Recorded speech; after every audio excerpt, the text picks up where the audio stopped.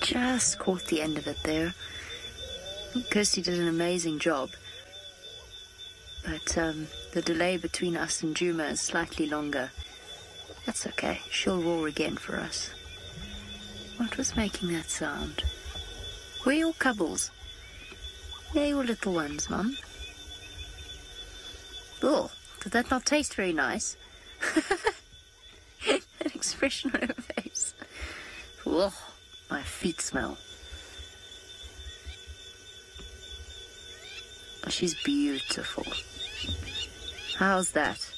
Lion, Mvula, and those cheetah, all in one afternoon. And of course, we're sitting now, I can't see her anymore with my own eyes. The infrared does an amazing job of allowing us to view them at night.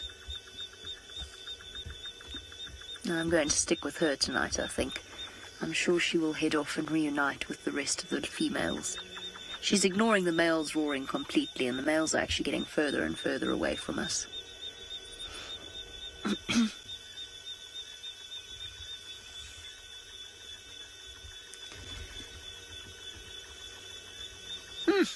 How are those teeth? And of course, a lion roaring never gets old. It is the most extraordinary sound. A lot of people are saying it never ceases to amaze you, and that you all just love that sound. I do too.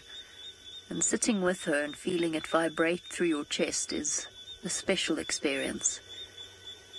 And what's interesting about her roar is, and Wiem and I both came to this independent conclusion, her tailing end roars, I've forgotten what they're called, the oof, oof, oof sound at the end.